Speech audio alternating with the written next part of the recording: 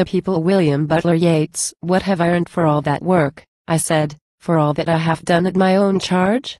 The daily spite of this unmannerly town, where who has served the most is most defamed, the reputation of his lifetime lost between the night and morning.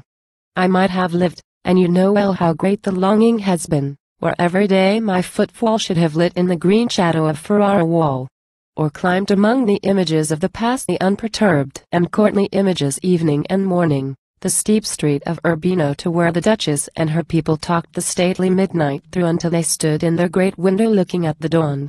I might have had no friend that could not mix courtesy and passion into one like those that saw the wicks grow yellow in the dawn. I might have used the one substantial right my trade allows, chosen my company, and chosen what scenery had pleased me best.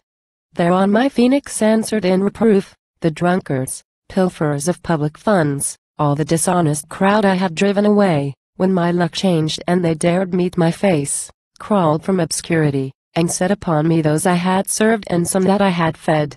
Yet never have I, now nor any time, complained of the people. All I could reply was, you, that have not lived in thought but deed, can of the purity of a natural force, but I, whose virtues are the definitions of the analytic mind, can neither close the eye of the mind nor keep my tongue from speech. And yet, because my heart leapt at her words, I was abashed, and now they come to mind after 9 years, I sink my head abashed.